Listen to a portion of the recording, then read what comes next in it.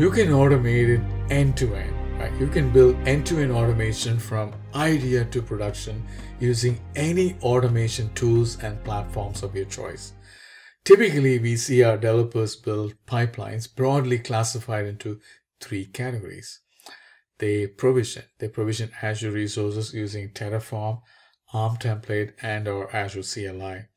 This is a Terraform script for provisioning Azure Spring Cloud and related resources. This is an ARM template equivalent for provisioning Azure Spring Cloud, followed by Azure CLI equivalent. This way, you can automate provisioning using tools of your choice. They build and store jars using Maven or Gradle, and they deploy using GitHub Actions, Azure Pipelines, and CLI using any platforms of your choice. Blue-green deployments without any disruptions are very, very popular.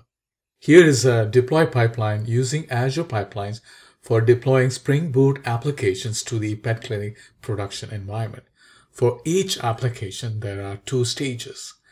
As I go down, you would see that the first stage, it deploys to the staging deployment.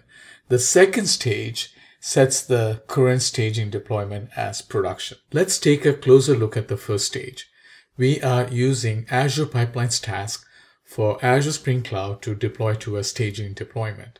In the second stage, we are using the same Azure Pipelines task to set the current staging deployment as production. This way, you can realize a blue-green deployment strategy to minimize downtime and risk. Everyone can build cloud-native solutions today and advance them to production. You can get started today. Quick start is a good start. You can also use a self-paced workshop.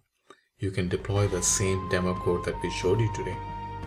Let us know how you are building impactful solutions. Thank you for watching.